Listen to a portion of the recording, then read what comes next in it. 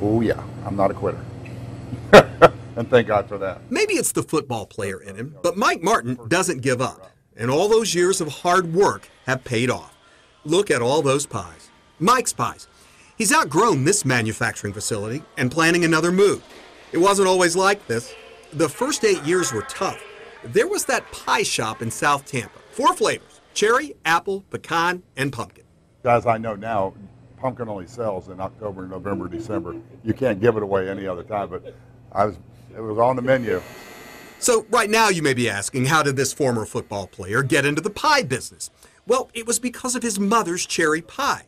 He got tired of waiting for her to make it. Single 27-year-old living on the beach in Clearwater is making pies. But I was just making them for myself because I wanted to eat them whenever I wanted to. There was no doubt that Mike's Pies were good. He just needed a way to sell them. It was when Mike got into a food show that everything came together. Welcome to big business. Now, what are your item codes? What's that? Oh, those letters and numbers. He figured it out quickly. And then our item codes start with CLM, which is our kids' first initials, Cam, Luke, Maddie. At this point, we should tell you that Mike Martin's wife is a certain former TV news anchor in town, Gail Sirens. One of the best, and one of the nicest, too.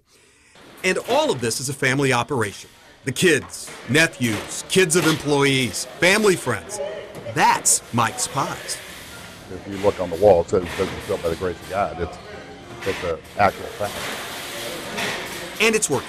Mike's Pies is in 48 states and the Caribbean. A lot of it restaurant sales.